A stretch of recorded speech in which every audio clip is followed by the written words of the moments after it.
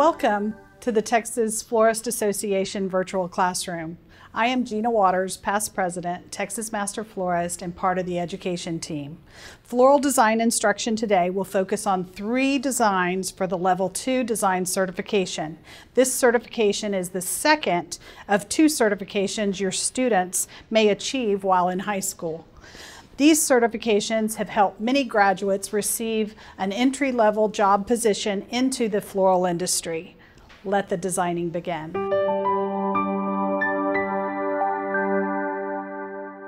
Welcome to the Level 2 Floral Design.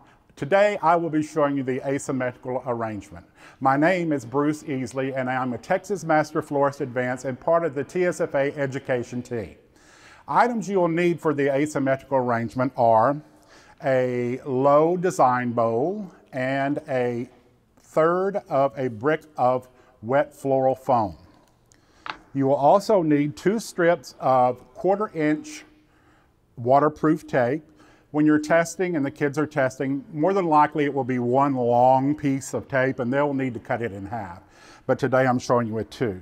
You need to place the tape parallel on the bowl, 2 strips on each side, leaving room in the center, plenty of room in the center for your design. And you don't want to wrap it all the way around your bowl. You want to keep it nice and tidy on the sides. So the next thing you're going to need is 9 hot pink carnations, 1/3 of a bunch of mini carnations, have 10 stems of leatherleaf. And that should complete all of your items you need to complete this arrangement. So what we're going to start with today is the skeletal of the flowers.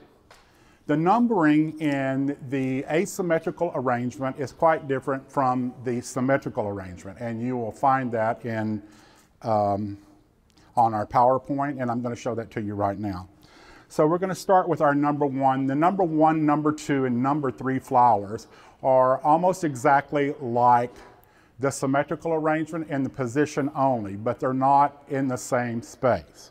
So this arrangement is 16 inches tall, approximately 16 inches tall, and 16 inches wide. It's not the same as the symmetrical arrangement, which is 18 inches. So be sure this one's a little smaller, a little more compact. It's easier to fill in and takes less flowers to do it that way. So I'm going to start with the number 1, and it goes into the back part of the foam, just to the left side. Your left, not mine, because I'm standing behind it. And then I'm going to place number 2. Number 2 is going to be to the left side. Asymmetrical arrangement is a 3-sided composition having the form of a triangle with unequal sides. So rather than it all being symmetrical, it's going to be high on one side and low and longer on the other. So I'm going to place this carnation just into the side of the foam backwards at about 10 o'clock. This one is going to be longer, and it's going to be your number 3 flower. So it's going to go into the front part in front of your front piece of tape, and it's going to go in at an angle. You don't want it to be laying on the table. You want it to be off the table. But these 2 flowers need to be, and you might make some adjustments as you're doing it, because this needs to be your asymmetrical line. This is what makes your arrangement asymmetrical. So if you have a wire or whatever, you want to lay it on there so that you see that that is asymmetrical. High and shorter, low and longer, and that gives you your asymmetrical. I'm going to be turning this around occasionally because it's very difficult to do this backwards. So the number 4 arrangement goes just to the left and underneath that number 1 flower. So you should see that for your number 4 flower.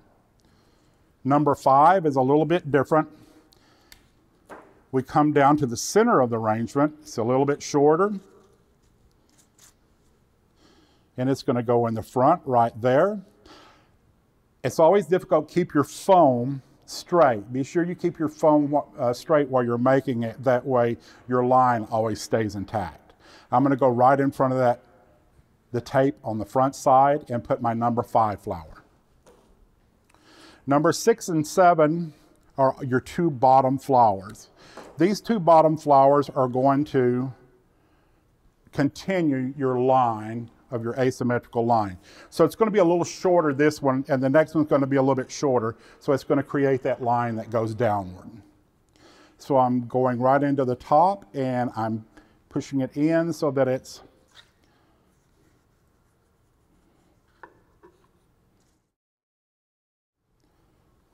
let me make sure that's lower than that one, and it's not quite. So I'm going to readjust. Now it is. And I'm going to go ahead and place number 7 so that you have it already. And it's going to be even lower. So see how these 4 carnations are doing a downward trend. The next one I'm going to do is number 8 and number 9. And number 8, I think I can do this right. Number 8 is going to go on this side. It's right in between these 2, your number 1 and number 2 flowers. And then the last carnation is going to be your number 9 flower, and it's going to be over here. It's going to be quite a bit lower and down in. Let me take a look at it. And that gives you your asymmetrical line. I've got this asymmetrical line going across here. So now the next step is going to be to add your leather leaf. You have 10 pieces of leather leaf to work with. So we always start by putting one in the back to support that number 1 flower. Layering your greenery is always good to go shadow the flowers, underneath the flowers, and give them support, just like you do in level 1. That doesn't change at all. I try and do the support for my first 3 flowers, and I try to put my greenery in basically in the same order I put my flowers in.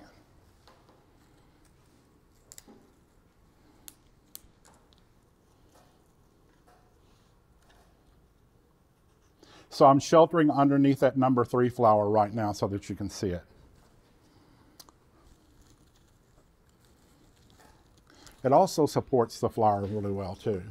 So I'm going to go in underneath this bottom.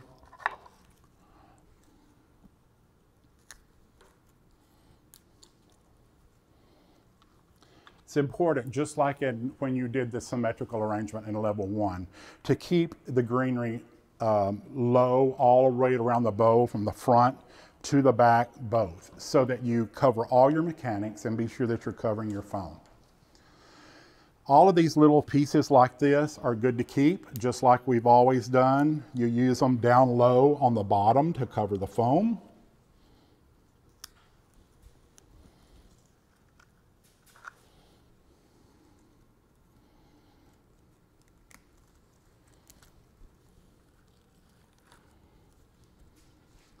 And then I'm going to go to the back side and do, I always like to do my base of my bowl and cover the base of my bowl first with small pieces. This arrangement does not require as much leather leaf as the symmetrical does. I'm going to turn it around so I can see it a little bit. Your foliage should radiate from the center. If you're going to use a wing in an arrangement like this, just always place it in the center so that you have it going the correct position. I put that small piece in there so that one is going forward and the one is back. From your focal point, it's going in opposite directions.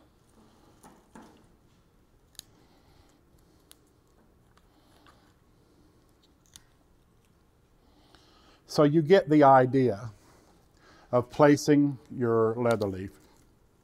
Just make sure that it's going forward on this side, this side, this side, and make sure that your foliage is not covering up any of your flowers. You don't want to cover up You don't want any filler or any foliage in front of your mass flowers.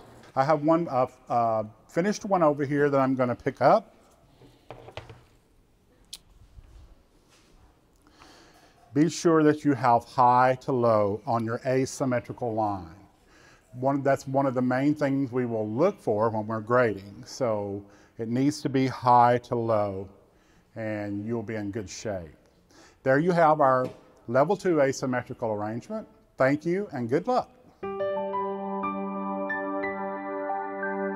I'm Debbie Waltman, Texas Master Florist. I'm part of the instructor team for Texas State Florist Association. So as I said, this is the level 2 crescent corsage segment. We are going to do a wired and tape version. There are some glued versions out there, but we feel strongly that the students need to learn the wired and tape method because you will use those skills in so many other designs, and it's just necessary for them as a beginning designer to have those skills. Also, in constructing the crescent corsage, you also learn some principles and elements that carry over into the gluing of the corsage, because you still need to, the gluing is an easier way to do a corsage, but you need the skills of the principles and elements they carry through in whatever kind of design you do. It's the backbone, the basics of all floral design and art. So I want to start off by saying the first things you're going to need is your miniature carnations, some pittosporum or any type of foliage with an individual leaf. It could be English ivy. It could even be simple leather leaf tips. You will need number 28 wire. The smaller the wire, the better you are. A wire has to be enough to support the leaf. If I do this, or a flower, it has to support it, but it doesn't need to be so strong that it's stiff. You still want to manipulate it, but it has to have enough strength to support it, but as skinny as possible. So you'll need pixie carnations, foliage, wire, and corsage tape. And I would emphasize maybe spending a whole class on wiring and taping, just so that they get skills and confidence in using tape.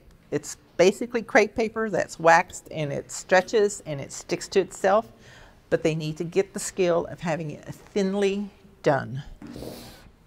So once you have these items, we're going to move those to the side. So you'll take your miniature carnations. You're going to pick off 6 blossoms. You want a bud, a half open bud, 3 larger flowers, and then you're going to drop down to a smaller flower. And I'm going to replace my sample. So bud, medium size, half open, 3 full blossoms, and then a smaller flower, because we're going to progress from small to large and then back down to small to get that taper. Also in your leaves, you are going to pick 6 to 7, just prepare 7 or 8 leaves just to be on the safe side in case you tear one while you're working.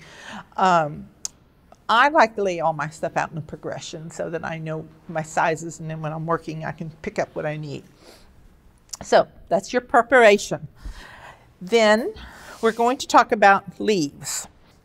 The leaf is longer and bigger than I wanted it to be, but being a skilled florist, we'll just take our tools and make perfect what we want. So I cut up one side. I'm cutting up the other side of the midrib. The midrib is the middle stem of the leaf. So I went from that to half and to what I needed. So here's the size leaf we would like. Because you just never know what nature's going to give you on a given day. So cutting the wire. It's best not to cut blunt. Cut it at an angle so you get a good point. And then you're going to, lots of different ways of wiring leaves, but we teach the stitch method. You are going to take your leaf, insert the wire on one side of the midrib, go through the front and stitch it back out on the other side. So this is what it looks like from the front. This is what it looks like from the back. Also, I tend to go about halfway up because in the end, you may have to manipulate the leaf a little bit, and that's what the wire is about. It's so that you can manipulate the leaf. If you have it wired way down here at the bottom, then you can't bend the leaf the way you want, and you just kind of always cup it over your finger to get a natural curve to it. So we have it stitched. We take the two wires, we pull them down, gently get a little crimp in there, flip it to the other side, and you'll, as you practice and get skills and comfortable with it, you'll figure out which hand works the best, because sometimes I do things left-handed, sometimes I do them right-handed. So you just twist a wire once or twice to fix it. So for picking up speed while you're working with the corsage, once you lay it out, I would wire and tape all my flowers, wire and tape all my leaves. Don't go back and forth, because that'll slow you down. And as a florist, you don't want to spend the whole night at the shop. You're going to want to pick up speed. So consolidate your actions so they're all at one time. So my leaf is wired. I take my tape, pinch it to itself with my thumb, my nail, and it will stick. And then you just travel down the stem. You don't need to go all the way down to the bottom. If you go all the way down to the bottom, you get a lot of bulk in your corsage. And one of the points that we grade on the end is that it's a lightweight corsage. So just tape down inch or so. So let me tape another one just here for an example. So pinch, and when you're taping, you're spinning the stem with one set of fingers, and the other set of fingers is pulling and stretching on the tape. And it's best to stretch it down at an angle. You cover more territory. If you're, let's just do that one more time.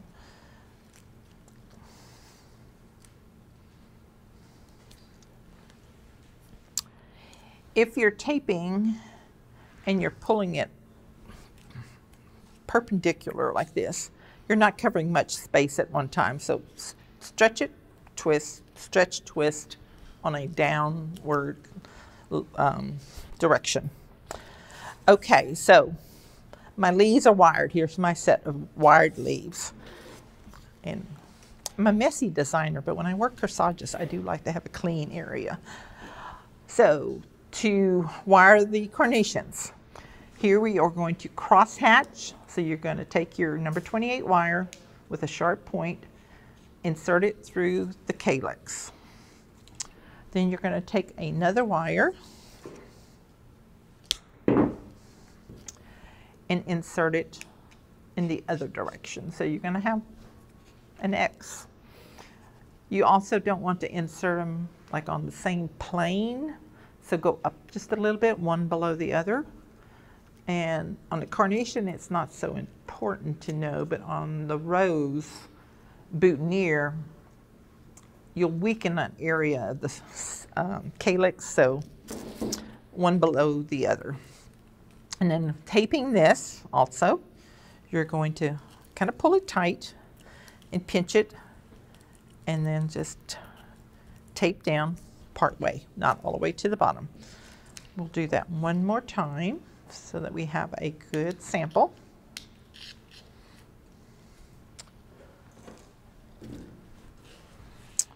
And one more little hint is you could cut all your wires at one time, and that would sure enough save some time.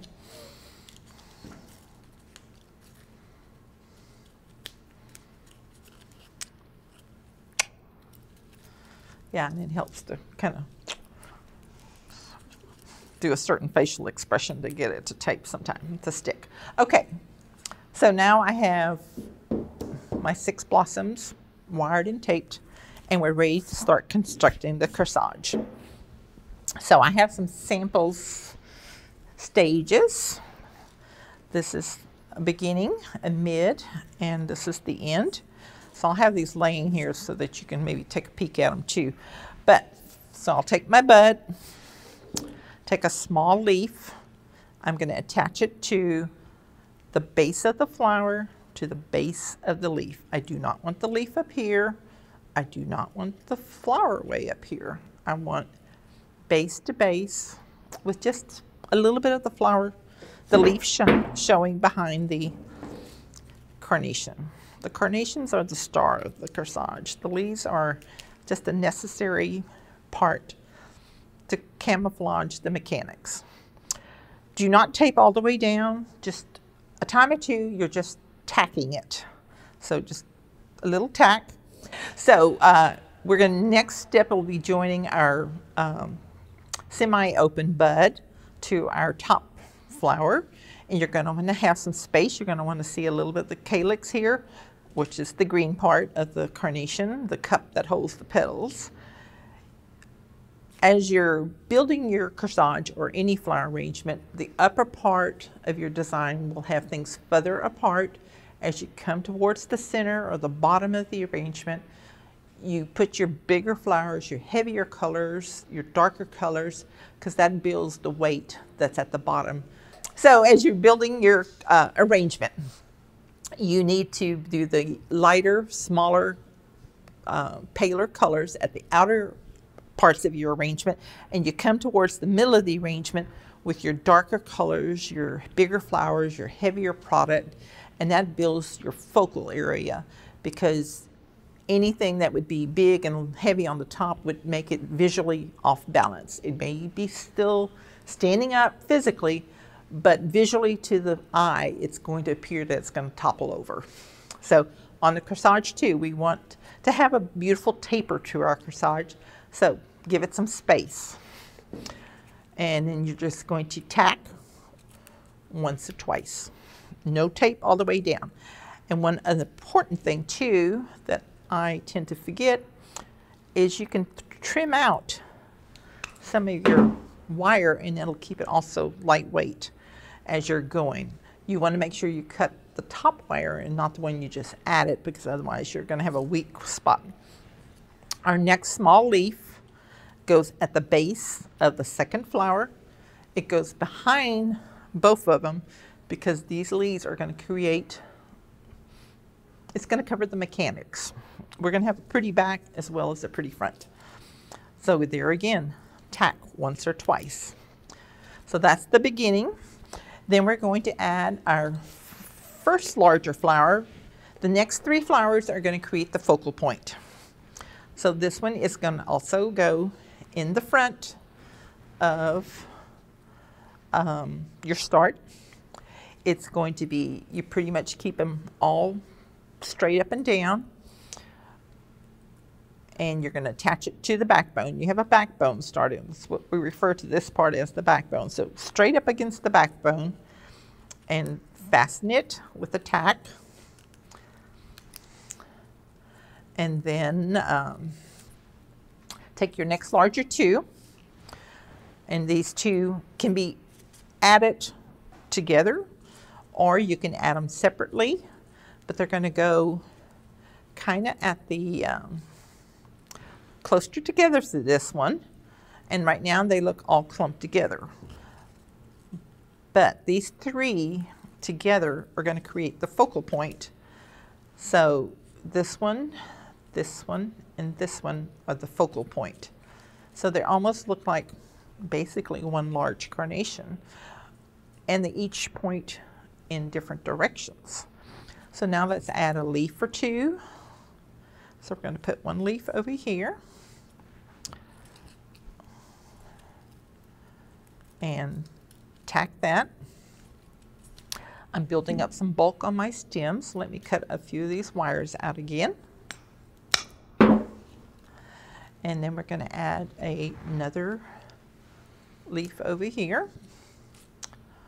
And notice that the leaves are just the tips showing. I don't have the leaves gigantic and out to here.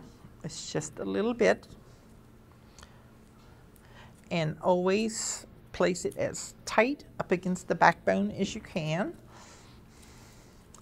And I have to say, for everyone, practice, practice, practice on your corsages and wiring and taping. And I know budgets are tight in schools. You know, put a sporum bush somewhere on campus. Look around the campus. I'm sure there's a bush somewhere that you can cut a leaf off. Get a couple of branches and talk to the grounds people, and maybe they can save you some branches. And just spend a whole hour wiring and taping leaves. It'll just give them the skills. It just takes tons of practice. I remember my first, poof, it's embarrassing. I shouldn't even tell anybody. Our last part that we're going to make on this corsage is going to be, at this point, I'm going to add the leaf first. And I'm just going to tack it. And this one you take, and it's going to be bent because you start on your corsage flat, it rises up, and then it's going to come down. So it makes like a little bump in the road. It's a speed bump. So this one, we're going to take it, and we're going to bend it over our nail downward. And we're going to slide it up along the backbone, right to the base of those other three. And then this is the difficult part. And then you're going to get in there and tape it. And stretch the tape nice and smooth and tight. And then we're going to clip it. You want to clip the stem off so that it's hidden behind your corsage. But you still do need about 1 inch so that you have some counterbalance to the corsage, and it'll be for pinning. Tape over those open wires. Nobody wants to get poked by an open wire, so cover up your end so it's all done. So that's the finished corsage, but now we want a crescent. So we're going to slightly move that one. We're going to slightly move this one. Then we're going to take it and arch the back, and that's going to open up this focal point so that you can see each individual wire. We're going to take the leaves and we're going to manipulate the leaves a little bit because you want a little separation between them. You don't want them flat up. A little separation will give depth, and depth is one of our principles and elements that are important. So this is your crescent corsage, obviously crescent, and this is the focal point where the three are together, but they each point off in a different direction. And so if I lay it down, voila, it's kind of staying. So just to kind of wrap it up, when we're grading, we're going to want to see a crescent. We're going to want to see the depths between the leaves and the flowers. You still see each individual flower. You want to see a strong focal point where the three come together. Balance. It's well balanced. It's lightweight because I trimmed out as I went. It has, you'll see the spacing, and it must have secure mechanics. So those are some of the points that we'll be grading on. So practice, practice, practice, and good luck. We hope to see you all pass this part of your certification. Thank you. Hi, I'm Debbie Waltman, Texas Master Florist. I'm a member of the Texas State Florist Education Team. Today I will be demonstrating the vase arrangement for the certification level 2. You will need for this design 12 roses, any color.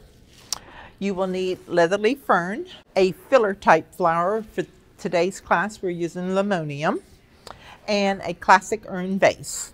Several companies make it. So the overall design when we're finished should be 22 to 26 inches tall, 16 to 18 inches wide.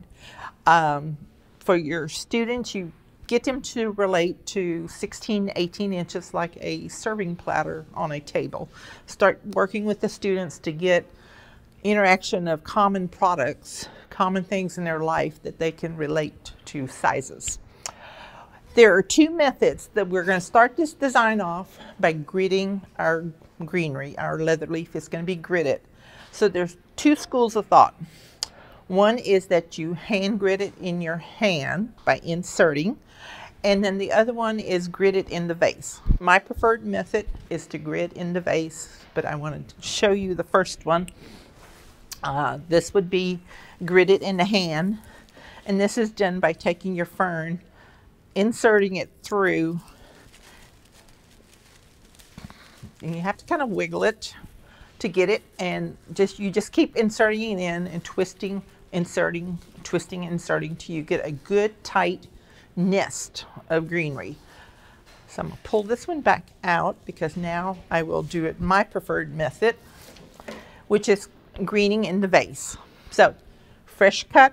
Every time you put anything into water, you give it a fresh cut, because laying out, they have dried off, the cells have dried off at the end, and so they're not going to take up water. So fresh cut into the water. So we'll take these, and you can clean off anything on the bottom. You want to have it tidy, so if you have a damaged leaf, pinch it off, clean it up. If it's a broken tip, pull it off. My first two I usually put sort of back to back, weave them together so that the top sides of the fern, this is the side that faces up to the sunshine. This is the side that you will have in your design as the upside of your fern. This is the back side.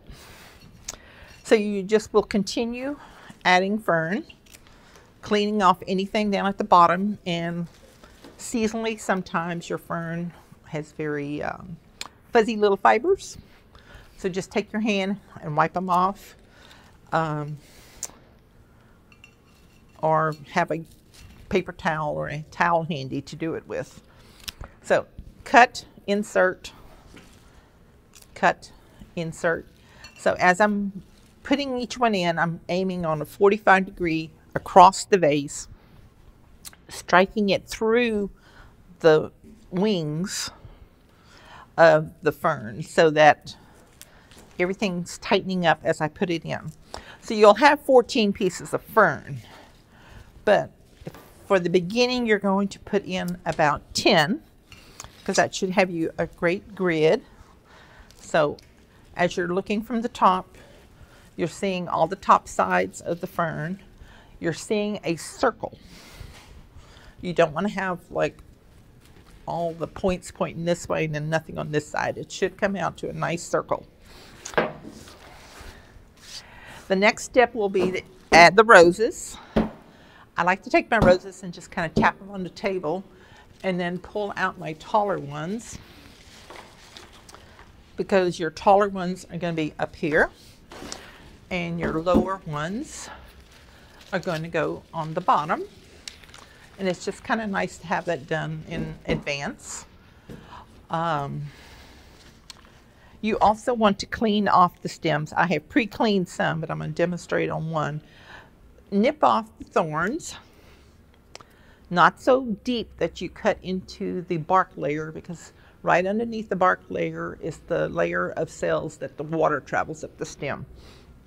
But you need it clean so that when you're inserting into the fern that it doesn't hang up, or if for some instance that you want to pull it out and correct it, everything comes out. So let's just get this last stem here cleaned. Any leaves that might be down in the water come out, because as we know, leaves and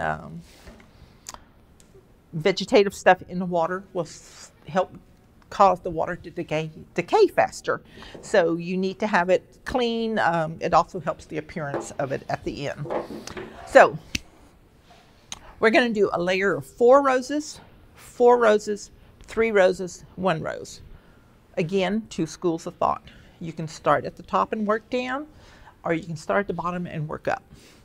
Different shops that your students will be employed at in the future might have their own theories, but we want your students to be well trained, that they can adapt. So once they know the rules and the actions, it's easy to switch over and adapt. But we teach the method of 4, 4, 3, 1, starting at the bottom, because as you insert the first 4, it tightens up. And the tighter it gets, then when you put that last rose in, it should stand straight and tall. Okay, so my first 4 smaller roses. And again, We want to give them a fresh cut. We want to keep in mind that this arrangement is going to be at least 20 inches wide. We also want to make sure that overall we get the right height. So these first 4 roses are going to go into the vase, 2 opposite each other. Twirl the vase. And a lazy Susan is good. If you can, and you don't have to have a pretty wooden one. You can just get a nice little, simple little Rubbermaid one. But it'll help the students when you can just spin your vase. So 4 roses, basically a square. And then your next 4 are going to go in between. So you have these 2, so this one's going to come down in between. This row is going to be a little bit taller and towards the inside. You have to think of it as a stack of plates. You have a dinner plate, a lunch plate, a salad plate, a saucer. So there's going to be 4 levels, and each one comes into towards the middle. So sometimes they slide in well, sometimes they don't. So if you don't feel resistance when you're pushing the rows in, move it to a different spot because you need a little resistance to get it to stand up. And as always, a fresh cut.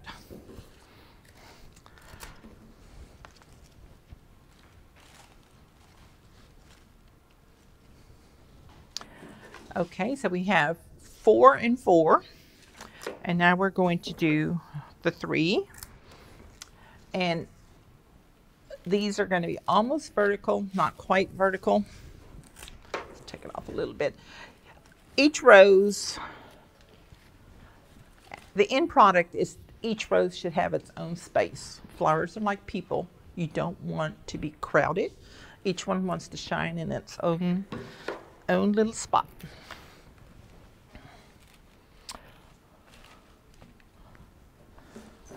Social distancing is important for flowers too.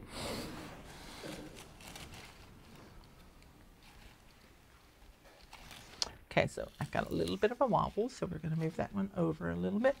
I'm going to take off a petal because it's kind of a torn petal, so we want to clean that up. And then our last rose goes straight down the middle for the top. So we have them equally distanced.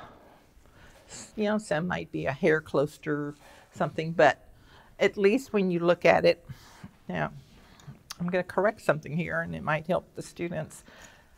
See, all the fern is not below it. I want some fern below it, so I'm going to pull that one back out and make sure I kind of space it in like that. And then you'll take your last remaining pieces of fern and put them in where you feel it needs to be. Some extra fern to kind of complete the circle. You can also add some up in the middle if you need to help support something.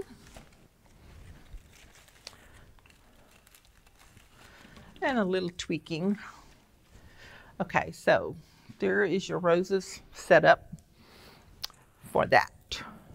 Now, the next step is going to be the add your filler. Today we're using limonium.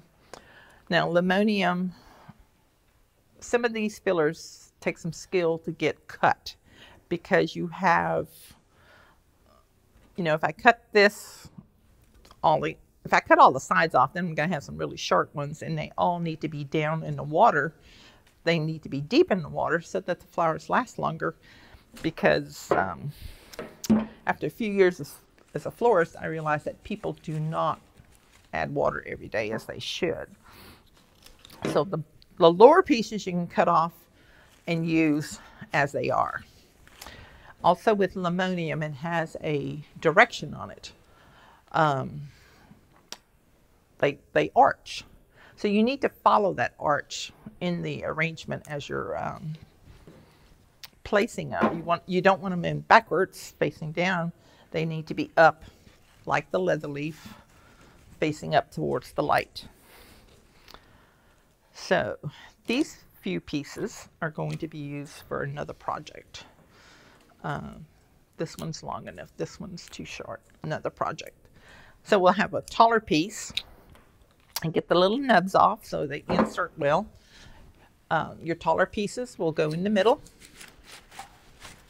And as you're placing your filler, you also want to make sure that it's spread out all the way around. You don't want to use all your filler up and find out you have it on half of the arrangement, not the other half.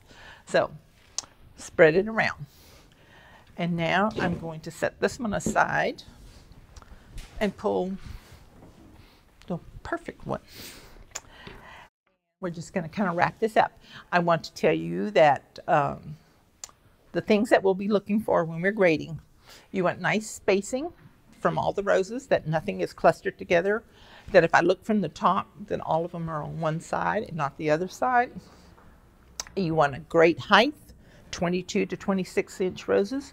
You will be given, for this design, 60 centimeter roses, so that's some good length. Don't cut all the length off and throw it to the floor. The customer paid for the length, so give it to them. So 22 to 26 inches tall. You want 16 to 18 inches wide. A dome effect. You don't want it flat on the top. A nice dome is one of the things we'll be looking for. So, and the water should be clean. You shouldn't have crumbs in it. If you have a lot of crumbs in it, you can pull it out, hold it, clean it out, and then back in the vase.